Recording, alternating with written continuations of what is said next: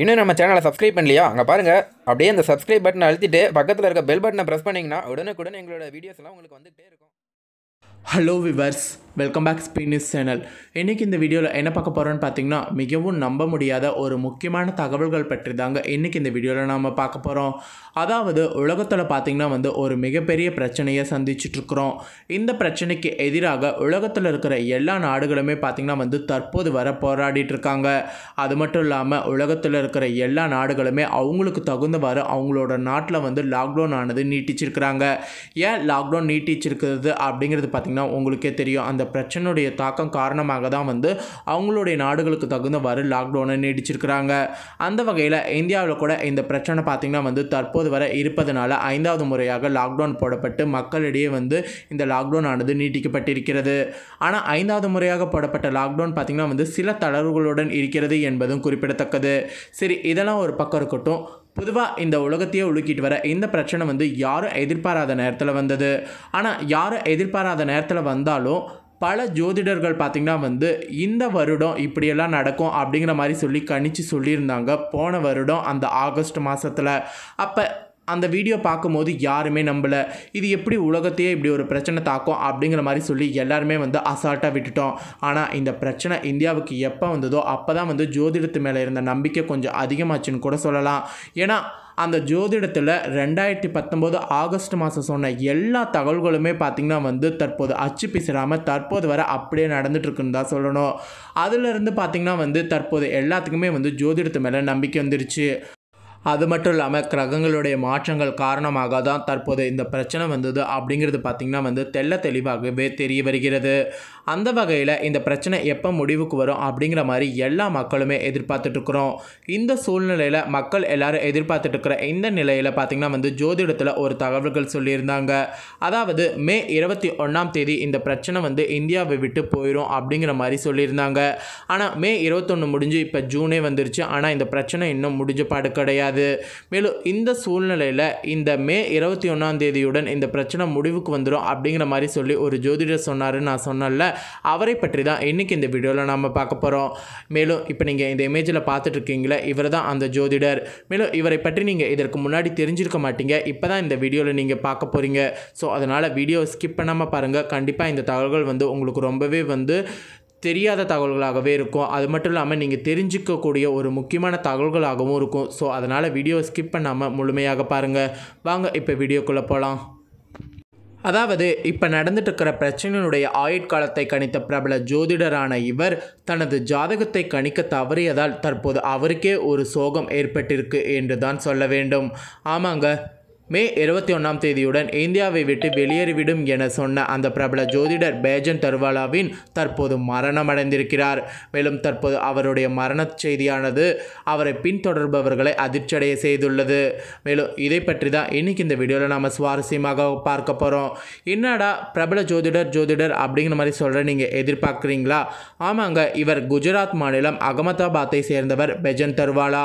இவர் ஜோதிடத்தில் உலக புகழ் பெற்றவர் என்று சொன்னால் நம்ப முடியும். ஆமாங்க, இவர் ஜோதிடத்தில் உலக புகழ் பெற்றவர். இவர் பற்றி நீங்கள் நெட்டில் நீங்கள் டைப் பண்ணி பார்த்தீங்கன்னா இவருடைய ஜாதகத்துடைய அடிப்படை என்ன, இவருடைய சக்தி என்ன அப்படிங்கிறது எல்லாமே உங்களுக்கு தெரிய வரும். பொதுவாக உலகின் அனைத்து நாடுகளில் இருந்து பேஜன் தர்வாலிடம் ஜோதிடம் பார்ப்பதற்காக அகமதாபாத்தில் பலதரப்பட்ட மக்கள்கள் குவிவார்கள். அதற்கு ஒரே ஒரு காரணம், அந்த அளவிற்கு இவர் மீது இவரது கணிப்புகள் மீது லட்சக்கணக்கான மக்கள் நம்பிக்கை கொண்டிருந்தனர்.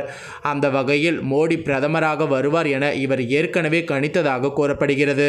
அவர் எப்படி கணித்து சொன்னாரோ அது போலவே தற்போது நடந்திருக்கு. மேலும் அது மட்டும் இல்லைங்க, இவர் இதுக்கு முன்னாடி ராஜீவ் காந்தி, சஞ்சய் காந்தி இவரை பற்றியும் கணிச்சு சொல்லியிருக்காங்க முன்கூட்டியே. அதுவும் பார்த்திங்கன்னா அப்படியே அச்சு பிசிறாமல் நடந்திருக்கு. இது மட்டும் இல்லைங்க, இவர் ஏகப்பட்ட கணிப்புகளை தன்னோட வாழ்க்கையில் கணிச்சு சொல்லியிருக்காரு முன்கூட்டியே. அதனால் பார்த்திங்கன்னா இவர் கணிச்சது அத்தனையுமே நடந்ததுனால அங்கே இருக்கிற மக்கள் மட்டும் இல்லாமல் உலகத்தில் இருக்கிற எல்லா மக்களுமே இவருடைய கணிப்புகள் மேலே அதிகமான நம்பிக்கை கொண்டிருந்தாங்க. இந்த சூழ்நிலையில் இவர் நடந்துட்டு இருக்கிற இந்த பிரச்சனை கூட வந்து மே 21ஆம் தேதியுடன் இந்தியாவை விட்டு போயிடும் அப்படிங்கிற மாதிரி சொல்லியிருந்தார். மேலும் அது மட்டும் இல்லாமல் பொருளாதார நெருக்கடி ஏற்பட்டு அடுத்த வருடம் தான் வந்து இந்த பொருளாதார நெருக்கடி குறையும் அப்படிங்கிற மாதிரி சொல்லியிருந்தார். இதனிடையே பார்த்திங்கன்னா வந்து இந்த சூழ்நிலை இவர் கணிச்சு சொல்லியிருந்த இந்த ஒரு மாதத்திற்கு பிறகு, அதாவது மே 21ஆம் தேதி இப்படி நடக்கும்னு சொல்லிட்டு அதற்கு பிறகு இப்போ பார்த்திங்கன்னா வந்து இவருக்கு திடீர்னு உடல்நலக்குறைவு ஏற்பட்டிருக்கு.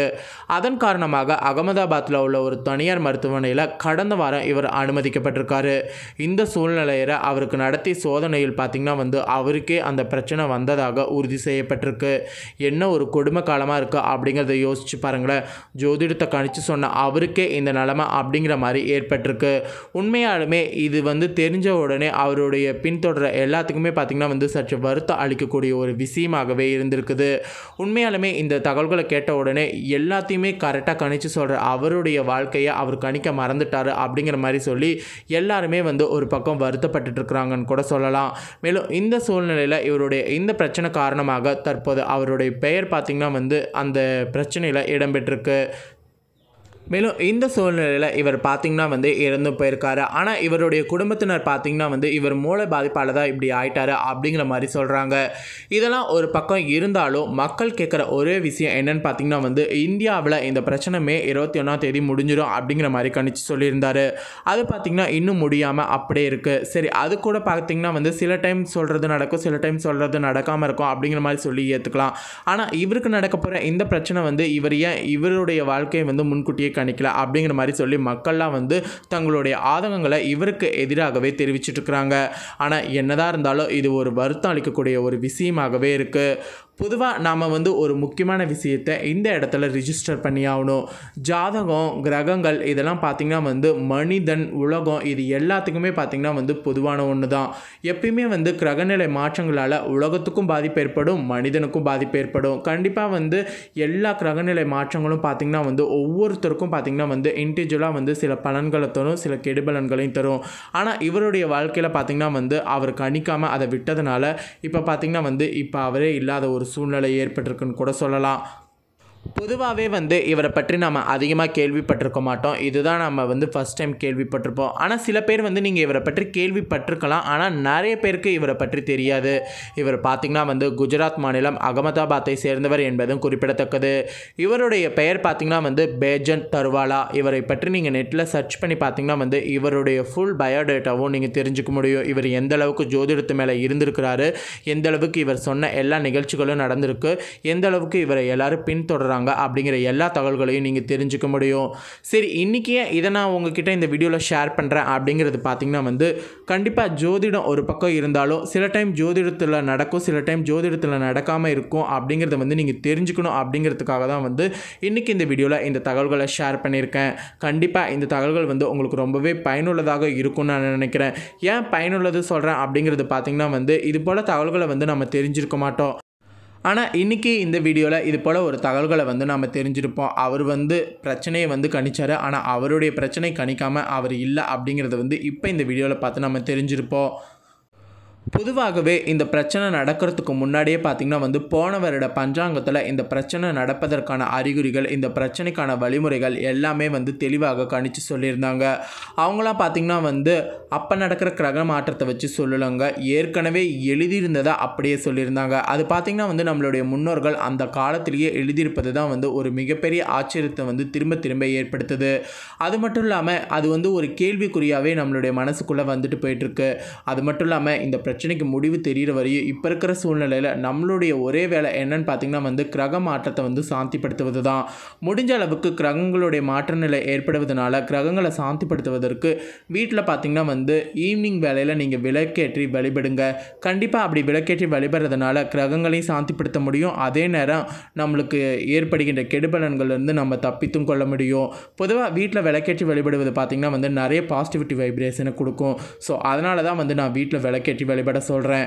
ஸோ மறக்காமல் அந்த வழிபாடை வந்து நீங்கள் ட்ரை பண்ணி பாருங்கள். அது மட்டும் இல்லாமல் நான் ஏகப்பட்ட வீடியோக்களில் சொல்லிட்டேன் இந்த மாதிரி கிரகங்களை சாந்திப்படுத்துவதற்கு விளக்கேற்றி வழிபடுங்கன்னு. ஸோ அதையே திரும்பவும் சொல்கிறேன், கிரகங்களை சாந்திப்படுத்துவதற்கு விளக்கேற்றி வழிபடுங்க. அதே போல் அப்படி வழிபடும் போது ஒரு சொம்பு தண்ணி வச்சு தான் வழிபடணும் அப்படிங்கிறது குறிப்பிடத்தக்கது. சரிங்க, எது என்னவா இருந்தாலும் இன்றைக்கி இந்த வீடியோவில் ஒரு பிரபல ஜோதிடர் பற்றிய ஒரு சில முக்கியமான தகவல்களை தெரிஞ்சிருப்பீங்க. இந்த தகவல்கள் பார்த்திங்கன்னா நான் ஏன் உங்ககிட்ட ஷேர் பண்ணேன்னா, அவர் கணிச்சிட்டாரு. ஆனால் அவர் இறந்ததை நீ ஏன் இவ்வளோ பெரிய தகவல்களாக ஷேர் பண்ணுற அப்படிங்கிற மாதிரி நீங்கள் கேட்பீங்க.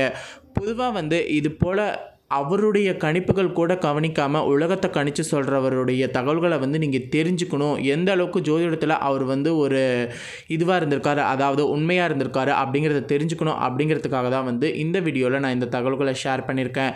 மற்றபடி வேறு எந்த ஒரு நோக்கமும் இல்லை. அது மட்டும் இல்லாமல் ஜோதிடத்து மேலே எந்த அளவுக்கு நம்பிக்கை இருந்ததுன்னா அவருடைய ஜோதிடத்தை அவர் கணிக்காமல் விட்டுருக்காரு அப்படிங்கிறத பாருங்களேன். அப்படிங்கிறதையும் நீங்கள் தெரிஞ்சுக்கணும் அப்படிங்கிறதுக்காக தான் நான் ஷேர் பண்ணேன். மற்றபடி வேறு எந்த காரணமும் இல்லை. ஜோதிடத்து மேலே இவ்வளோ டெடிகேட்டிவாக இருந்த இவரை பற்றி மற்றவங்களும் தெரிஞ்சுக்கணும் நீங்கள் நினச்சிங்கன்னா இவருடைய இந்த தகவல்களை லைக் பண்ணி மற்றவங்களுக்கும் ஷேர் பண்ணுங்கள். அவங்களும் ஜோதிடத்து மேலே இந்த அளவுக்கு டெடிகேட்டாக இருந்த இவரை பற்றி தெரிஞ்சுக்கிட்டோம். இனிவேஸ் இதே போல் புதிய அப்டேட்டான தகவல்களை தெரிந்து கொள்ளணும் நீங்கள் நினச்சிங்கன்னா மறக்காமல் நம்ம சேனலை சப்ஸ்கிரைப் பண்ணுங்கள். கூடவே பெல் பண்ணி ப்ரெஸ் பண்ணுங்கள். எங்களுக்கான சப்ஸ்கிரைபரை இன்க்ரீஸ் பண்ணிக்கிட்டே இருங்க. வேறு ஒரு தகவல்களுடன் சந்திக்கிறேன்.